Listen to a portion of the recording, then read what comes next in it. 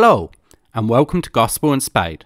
Today we are going to look at the Hezekiah seal, which is dated to the late 8th, early 7th century BC, and which can be found at the Israel Museum in Jerusalem.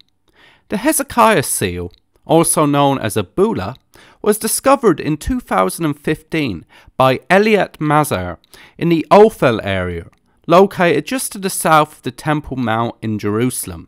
This tiny artifact, measuring just 1 centimetre in size, was discovered during wet sifting of material which had been excavated from an ancient rubbish dump located in the Ophel in 2009. The Ophel was the area located between the city of David in the south and the Temple Mount to the north.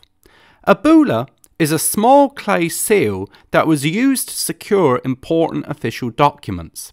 They were created by impressing a special seal ring into damp clay.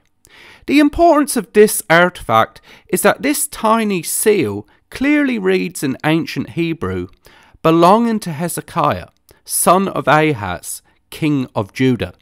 It is therefore very likely that King Hezekiah was the one to have created this impression in clay, which was then later discarded in the royal rubbish dump after it had fulfilled its purpose. This tiny artifact is one of many that helps to confirm the historicity of this famous biblical king that is found in the Old Testament. Thank you for watching. Please don't forget to leave a like, comment and subscribe for more new content every Friday.